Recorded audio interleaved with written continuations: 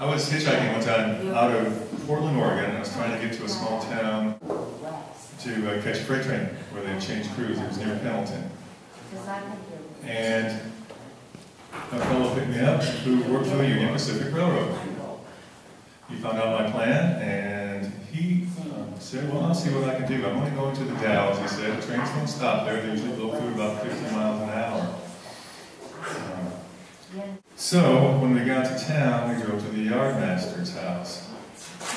We went in. He didn't tell me what he was going to do, but he points to me and says, this guy's a section foreman. He's going to section foreman school in Salt Lake City. Will you stop the next train for him? And I said, sure, no problem. I'm going, oh. There's a Union magazine sitting there, so I started flipping through so I can talk a little shop if I have to. But it turned out the train wasn't coming for over an hour, so we went to this fellow's trailer. We got a shower in, and we went to a tavern, had a couple of beers. He had his radio with him, and when the train was due in, the yardmaster called him, and we went down. I got in the third engine.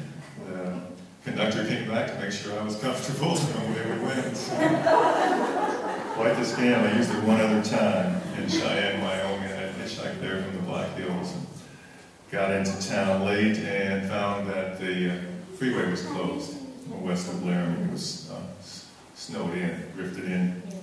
So I phoned up the Union Pacific, said, hey, this is Wayne Iverson. I'm going to section foreman school in Salt Lake City. The roads are closed. Can I ride your train? He said, yeah, come on down. The engineers are on their way. They'll leave in about 30 minutes. They call people who work on section gangs or work on the track Gandhi dancers. It's another colorful term for that, and that actually came from the fact that the tools they used in the early days were made by the Gandhi tool company out of Chicago. This chapter is called Mistaken Identity. On or off, boxcars and flat cars are two of the most difficult cars to hop on when moving or on the fly. You can get in a boxcar door when a train is stopped the same way you get out of a swimming pool, by jumping up and pushing up with your arms and swinging your legs in. But even that is hard. The floor of a boxcar is almost chest high to me, and I'm over 6 feet tall. When the train is moving, you have to throw your pack in before you hop it. And if you don't make it, you lose your gear, but hopefully not any body parts. The best way to get into a moving boxcar is to grab the front door handle, and swing legs first up into the car. I only did this twice, in 1976 in the suburbs of Chicago. I had taken the subway to the Burlington Northern Yard and crawled into a boxcar on a train bound for Minneapolis. It pulled out of the main Chicago yard, but went only a short distance west before it came to a stop. I got out of the boxcar to find out what was wrong.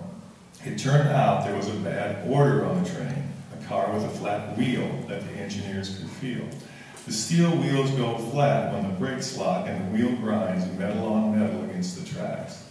After several maneuvers, they set the bad order off on a side track. If they don't catch it in time, it could cause the train to derail. Bad thoughts are very much like this. They can derail your train of thought if you don't set them off promptly. As the Buddha said in the Dharmapada, as the shadow follows the body, as we think, so we become. Do whatever it takes. Exercise, take a cold shower, meditate, but don't let a bad order thought trap you in a bad order mood. Remember what Confucius said, man who break wind in church, sit in own pew. While the offending car was getting set off, the train blocked an intersection in a well-to-do Chicago suburb. Several well-dressed people out for walks or bike rides or walking home from tennis waited at the crossing with me. They had not seen me get off the train.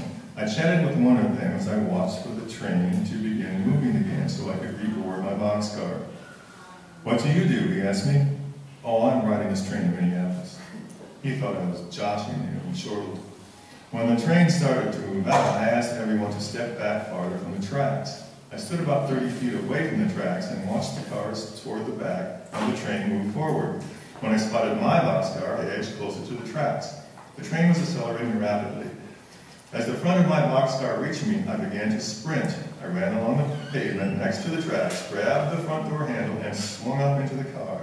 I stood quickly and waved to my slack-jawed audience. My elation soon dissolved when I didn't see my backpack. I was in the wrong car. I hopped off and ran back to the intersection. Wrong boxcar, I explained to the incredulous bystanders. The speed of the train was now out of my comfort zone, but I repeated the same maneuver on the correct car. The yuppies were even more dumbfounded. Since I was reasonably well dressed and hadn't had time to get filthy, as usually happens on a freight train ride, they had mistaken me for one of their own. Mistaken identity can happen to the best of us. Once Jesus was touring heaven and stopped to chat with St. Peter at the pearly gates. Peter asked Jesus if he would watch the gate while he ran an errand. Jesus agreed. While he was there, a disheveled, disoriented man came to the entrance.